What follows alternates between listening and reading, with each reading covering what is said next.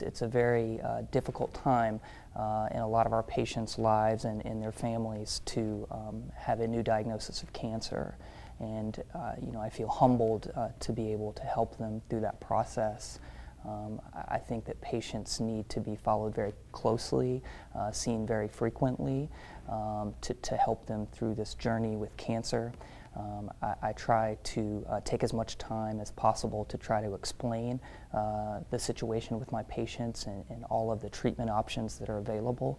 I think patients do better, and I think that they feel better when they have a good understanding of their disease.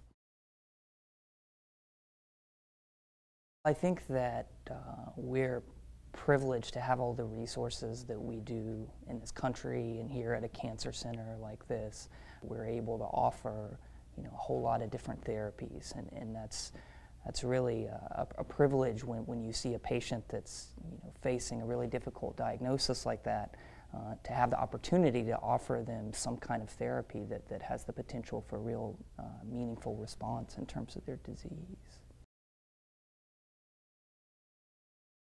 Both myself and my wife have family in South Carolina and really wanted to get back and be closer to family, and at the same time wanted the opportunity to practice at a well-established cancer center, and MUSC provided an excellent opportunity for that.